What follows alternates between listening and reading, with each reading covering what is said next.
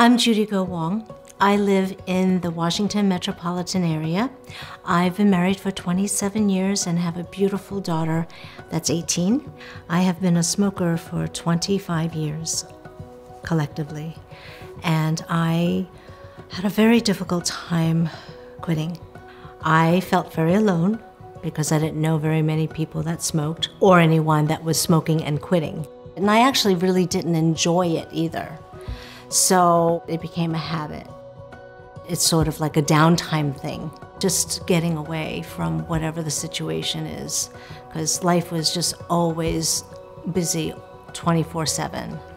You know, it didn't seem like anything that was bad back in the day until later on you hear people passing away with lung cancer. Your hair and your teeth, everything smells and your teeth start yellowing. As I started getting older, and I thought, why am I doing this? We would always joke around and say, another cigarette is another coffin, another nail in my coffin, ha ha. But we just kept on doing it.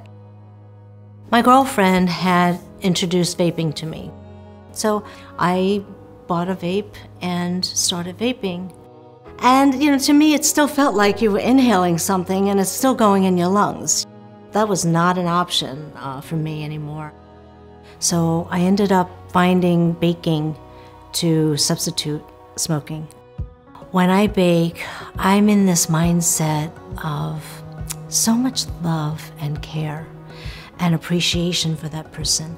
Because I'm always baking for someone. I don't bake for myself. And people do say, your cakes are really different and they're just so special. I said, it's love. It's love that's in there. The main thing that was important for me to quit was learning to love myself and care for myself. And I live a much healthier and happier life because of it. You know, look in the mirror. You are worthy to be loved. Love yourself and take good care of yourself.